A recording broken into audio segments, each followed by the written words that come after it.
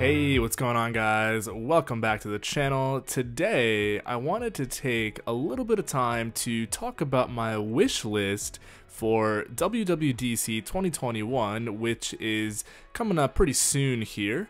I wanted to talk about kind of what I'm most looking forward to, and I guess I'll say with a big disclaimer, I guess hopeful for, because you never really know with Apple. We might be, super thrilled to see what the new stuff that we get, and we might be extremely disappointed as well. So I just wanted to share some of my thoughts and what I'm personally looking forward to. And yeah, I'd love to hear what you guys are looking forward to as well. So toss it down in the comments before we start or afterwards, or yeah, let me know. So that all said, and that you've subscribed to the channel and hit the like button, let's get into my wish list. So let's see, I've got some notes over here. So I'm going to start off my wish list with SwiftUI. So I know a lot of you might not be, working with SwiftUI or even a fan of it, but I've started to dabble quite a bit with SwiftUI, and it's pretty cool. But there's still a lot of limitations, which is, kind of expected and kind of, why SwiftUI gets trashed on. And one of the biggest shortcomings of SwiftUI right now is a lot of the SwiftUI stuff under the hood is implemented in UIKit, which is kind of funny because it defeats the purpose of it being SwiftUI to a degree. And the two biggest ones that come to mind are lists and scroll views.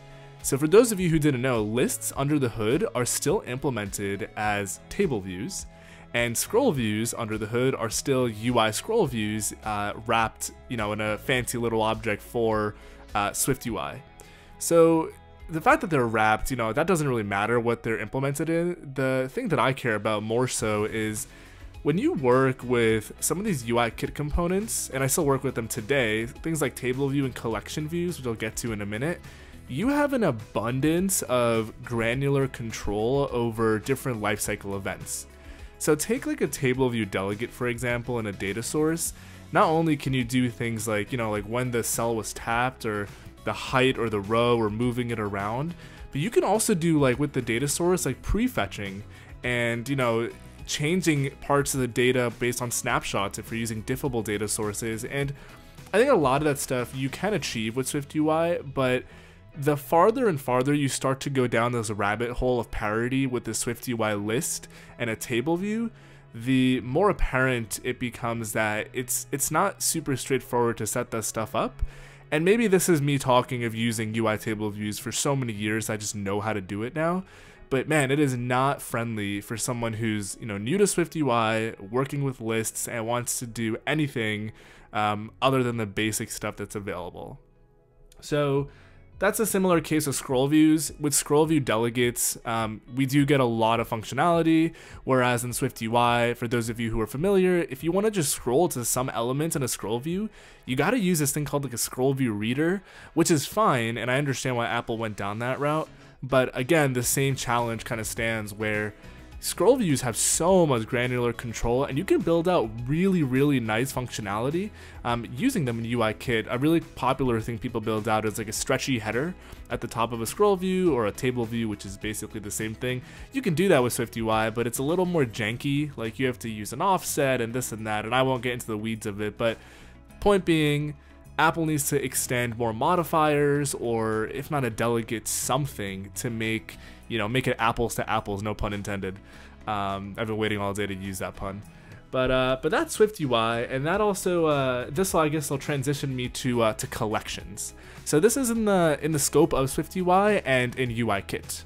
So I think last year, somebody correct me if I'm wrong, Apple introduced, or 2 years ago, UI collection view compositional layouts, which help you build these beautiful dynamic looking layouts with groups and items and sections. And for those of you who have used it before, if you ever wanted to build a landscape carousel instead of having a collection view in a table view cell, you can use this thing called orthogonal scroll now, and it really gives you flexibility to build out really nice UIs, which prior to this being available were a little complex to put together, and this is why you would see them mainly in large big tech company apps like Pinterest and Instagram and whatnot. So compositional collection layouts are awesome, but they don't exist in SwiftUI. So this again further kind of proves my point, I guess, to a degree, that You could build it out, but man, it's such a pain. So Apple needs to, bring something to SwiftUI for grids and how grid items are set up where it's easier to match what a compositional layout offers.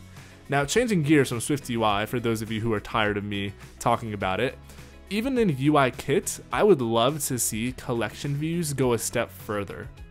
So some of you might have used third-party frameworks like IG List Kit from Instagram, which is what backs the Instagram feed and their Discover page and whatnot. And there's a couple other ones out there. I think there's one called Composition Kit also, which is basically similar to compositional layout, but it gives you more granular control of your sections. It introduces this concept of a section controller, and you can actually, instead of having like one controller that manages the whole table or collection, you can have, a subset of controllers.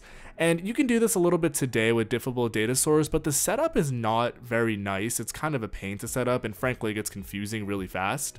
If you look at IG List Kit or some of those other frameworks that let you do this, it's a breeze to use those to set it up, and I would love to see Apple extend their work on collection view and configurable cells to make it more granular, where we can do things like section controllers and updating stuff with even more animations. I know right now diffable data sources, we can use those animations, but there's a lot of room for Apple to expand this, considering that the majority, I don't want to say the majority, actually a lot of apps, I'll say, do rely on collection view quite a bit, right? Anything that's not like a game, you're probably going to need to learn collection view at one point in time, and it's nice if you don't know how to customize like a layout, to have something out of the box which is semi-straightforward.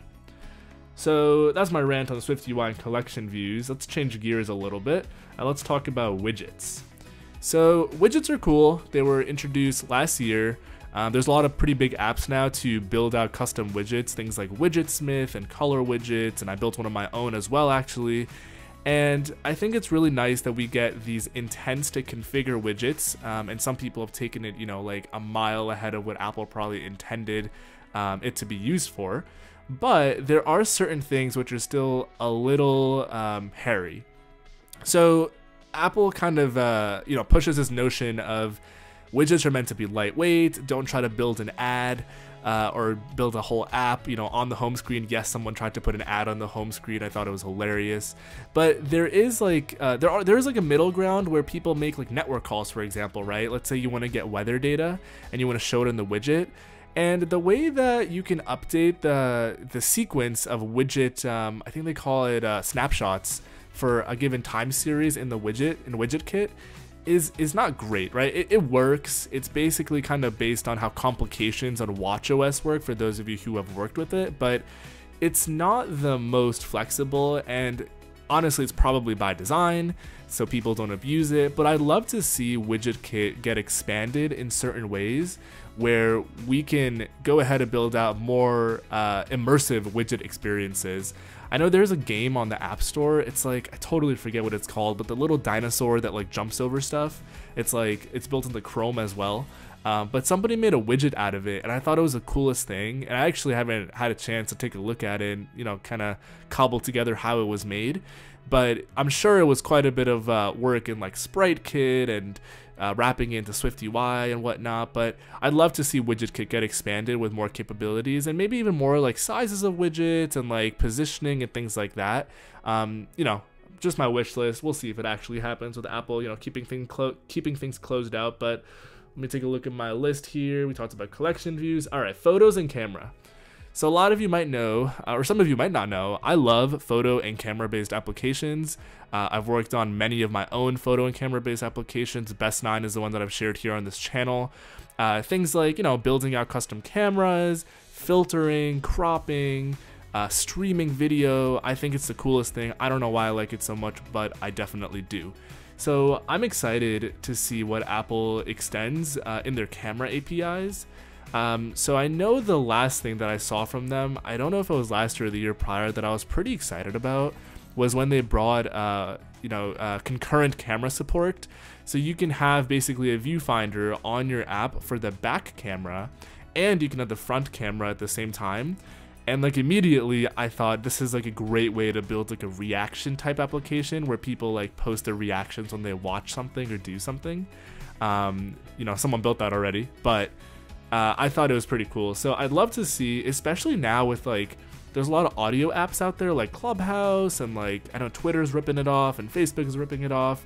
So I think with video and audio, there's a lot of room for Apple to expand functionality, and I think it's kind of a delicate area because you want to keep privacy, you know, top of mind, especially given their new privacy push, or I guess commitment. And similar for photos, right? So we originally, way back in the day, had Asset Library, which got deprecated in favor of the Photos framework. And I think the Photos framework is great, but I also think it's still a little limited. For example, if you just want to read the user's photos, you have to do like this like weird query and like specify the size. It works, but it could definitely be cleaned up and extended. And then also I'll tack into this category, I guess. So Apple offers like LiDAR APIs to get like depth when you're using the camera to figure out different things. And I think that's really powerful, especially coupled with like ARKit. There's a lot of apps out there that already use it to do things like, you know, a navigation app. You can see like on the road or on the sidewalk, like where you need to walk to, you know, get to your destination. Of course, TikTok and Snapchat use it 24/7 for their filters, which people love. And I think it'd be cool to see them expand that further. I know the iPad is pretty big with, you know, the LiDAR and whatnot. So we'll see how that goes. I'm not too sure what else they could add there, but I'm sure Apple can do something with their computational photos team. You know, they never disappoint too much. So let's move on to, let's see, what else do I have on my list here? Let's take a peek. All right, so 2 more things on my list that I'll cap out with. So the next thing is CoreML. So I think machine learning is this kind of black box thing, especially on mobile and iOS, where if you know how to use it, it can be extremely powerful. But the large majority of devs in iOS or even Android, I would say, don't understand it. They are a little intimidated by it. It's not the most straightforward thing to do. Maybe you can follow a tutorial here and there, but building your own thing out with Apple's own Create ML app is not super straightforward. So what would be really cool, in my opinion, is to see Apple extend their library of models. So if you don't know already, Apple does have a bunch of machine learning models available on their website on developer.apple.com. And I think they're meant to be like kind of starter models that you need to like fine tune for your application. But it'd be pretty cool to see them extend that as like a whole library where you can search different models and, I don't know, make a central place for people to share their models and make the process of using Create ML on your desktop to tweak a model just easier, right? A lot of people don't know how tagging works and neural networks, and we often get stuck in like the jargon and like this like black hole of like machine learning vocabulary where like nobody actually knows how to use it and integrate it into your app. There's a lot of use cases for machine learning, not just, you know, for the big tech guys out there like TikTok and Instagram that use it to drive their like algorithms and for their feeds and whatnot, but you could use it in pretty basic apps. So I'll share my personal usage. So in Best 9, we use it to so for those of you who don't know, Best 9 is like a year-end application where you can see your top 9 photos on Instagram. I launched it many years ago. It's my top downloaded app, and now we have a lot of features in it, like creating a video and adding effects and filtering and whatnot. So because there's so many features, there's kind of this challenge of like, okay, if we want to help discoverability of features, how do we do it? And machine learning is what we kind of use now to nudge people based on their interaction with the app in terms of upsells, right? It doesn't have to be like an in-app purchase upsell, but it could be something like a feature upsell of, hey, you did this, you might like this, right? It might be a totally free feature, but we don't just want to bother the user with like a million features that frankly they don't care about. So that's machine learning. Hopefully we'll see CoreML 4. I'm curious to see what they package in there, hopefully making it easier for folks to get started. I know CoreML also is hands in hand with their computer vision frameworks, super creatively named Vision, as well as their natural language processing and speech frameworks. I think I'd love to see a computer vision framework bump because their vision APIs work really well to scan documents and whatnot, but they're not, you know, they're not the most flexible and open for third-party developers, us basically, to go in and like tweak stuff. They get the job done, but they're fairly bare bones. And the final thing that I've got here is networking. So some of you might have seen this already. Swift 6 has a couple RFCs in there, a couple things, discussions for improving networking calls in Swift as a programming language. Now, I don't know if this is like a WWDC ask. This is more of a, I hope Apple, extends like operation queue or dispatch queue to be a little cleaner. A lot of languages nowadays, modern languages, have this concept of like an await task, and it does exist in iOS as well, but it's a little antiquated. So if you guys actually Google Swift 6 networking, maybe I'll link it in the description down below, you'll find a discussion where people are proposing for Swift 6 to have improved networking, particularly around multiple asynchronous calls that need to execute one after another. Similar to a promise, if you're familiar with JavaScript. It's kind of like a closure, not really. I'll have to link it down below instead of getting into the weeds of it. So I'm pretty excited to see that, but I'm more so excited to see how Apple can further include that into things like dispatch queue and dispatch group, because frankly, like using like AF networking in like a large application might not be feasible. A lot of times people build out their own networking stacks and there's security involved and all this like nonsense that no one really enjoys. Maybe somebody enjoys it. I would just love to see Apple take networking a step further. Even the fact that like we have like reachability today to like figure out if you're connected to like the network and like what network you're on. The amount of effort that you need to go through to like set that up to figure out if your app is connected to the internet is just kind of dumb. Like there literally should be like there should be some type of like object you can say is online, and then if you care about like what type of connection you have, 5G or LTE, there should be a simple way to get that too. I know there's ways to get that, and I've actually covered it on this channel as well already, but it's not simple. So networking is something I'm looking forward to, something a little lower in the stack. And yeah, I mean, those are like the things that I had on my list. I mean, I'm definitely excited for a bunch of other stuff as well. I'll be combing through the WWDC announcements. I have a feeling that this year is going to be a big polish here for iOS 15, incremental update to Big Sur. WatchOS 8, I don't really know if there's something I'm too excited for. I was very happy they brought SwiftUI to it. I would like to see HealthKit improvements, because HealthKit is still not the easiest thing to work with, which is why I kind of avoid making videos on it, because it's a little complicated, because you need to do a lot of permissioning and queries. And yeah, I mean, we'll see what else we get. I'm sure we're going to get a whole lot more. I'll be covering DubDub, and as the material and videos go up, I'll go through all the videos and content to make sure I keep y'all updated here on the channel. So that's all I got for you guys today. I super enjoyed doing my SwiftUI UI kit comparison video, which is why I'm going to continue these videos like this, where I get to share some of my thoughts and talk to you guys, so on and so forth. It seemed like a lot of you guys, appreciated that video, liked the video, love getting comments from all of you. So yeah, I mean, if you got any thoughts, if you have anything in particular that you're excited for, definitely drop it down below in the comments. Destroy the like button if you're into the video, for the YouTube algorithm, helps YouTube push the video out and grow the channel. And subscribe if you're into iOS and want to stick around for these types of videos, as well as a bunch of technical videos. So that's all I've got for you guys today. Thanks again for watching. I'll see you in the next one.